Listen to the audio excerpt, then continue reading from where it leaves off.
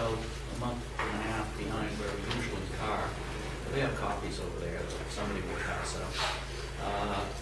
And it's up fairly dramatically because this is what everybody's wish is. This is not a final budget. Those people in the media, remember, this isn't fun.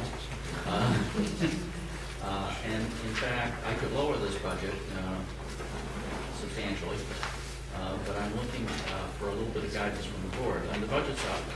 ARRA is gone. That's $148,000 gone. The state allocation has gone down considerably. The penalty is up. The big news is that Kingfield is going to see a really significant increase in their allocation no matter what you do. And I'm looking for a little guidance here on what the board would like me to come to the next meeting with. What is in this budget? I mean, that's basically, I'd like to know, I mean, we have some teachers retired. Did you replace them in this budget? Yes, they are replaced in this budget. Okay. They're replaced with, we have some teachers retired. We have 3 retirements at this time.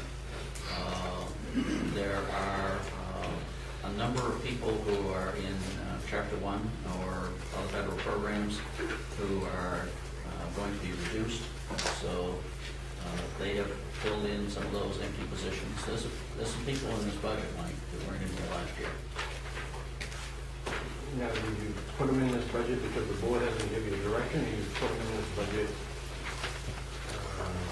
just because? What is it? I mean, I thought, at one time we had talked about, this board had talked about, I thought that was the direction they were trying to try to go, was to try to reach the required number of teachers. The state said we should, and we would do it over a period of time. Yes. We have staff that's retiring and you're replacing them, and we're not going to achieve that. No matter whatever, we're never going to achieve it if you keep doing that. So that's what I'm asking. Right. You put them in there because you wanted the board to make the decision and not you.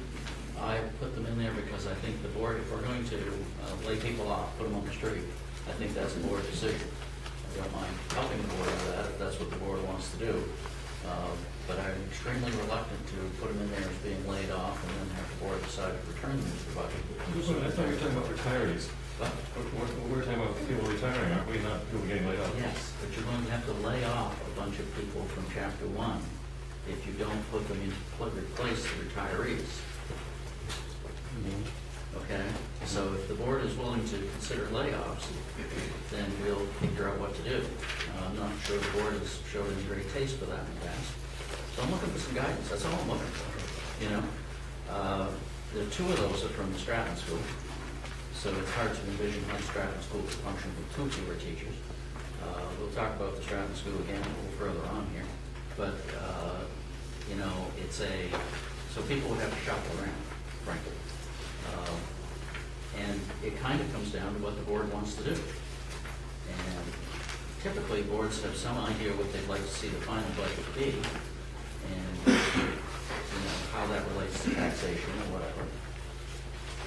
And there typically has not been any guidance on this matter at this point. So give me a target, guys, and tell me what you want, and I'll go try to figure out how to achieve it.